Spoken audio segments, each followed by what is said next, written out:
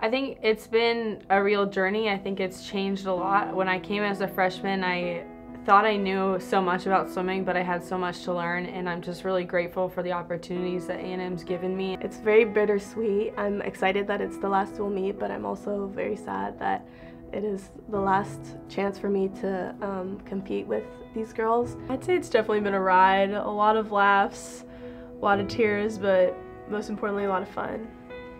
I feel like I've really become a person that I wanted to be, and I've grown so much and learned so much from the coaches and my teammates, and I'm honestly so grateful to be here.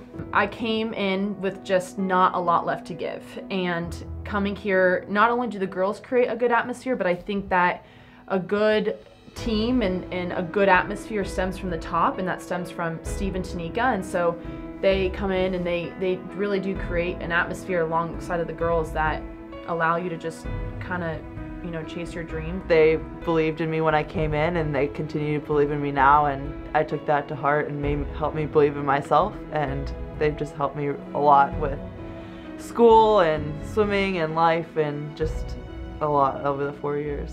I didn't know what it would be like to be with a coach that I guess wasn't as tough as my first coach, but Steve, he really understands swimming, and there's a reason we call him the wizard and we call him the GOAT, because he's pretty unbelievable. And then Tanika she is someone who I know I'll always have for the rest of my life. She always likes to say that she doesn't want to just change us as a swimmer, she wants to impact us as a person. I usually talk about the authenticity of the team. That's really hard to come by. You don't have girls that always have your back and always cheer for you and always want the best for you, and to have that, not just at like a basic level, but at the best level possible, you can't beat that.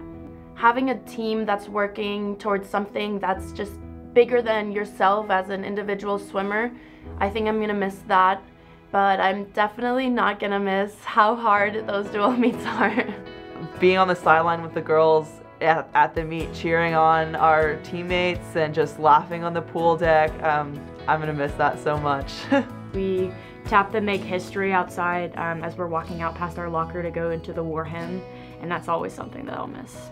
Everyone just needs to take advantage of all the moments that you have to just have fun, because I know swimming can be really tough, but when I think about it and look back, it's always been fun for me. So I hope that I'm just giving a shout out to my team to have fun for the rest of the time that they have here.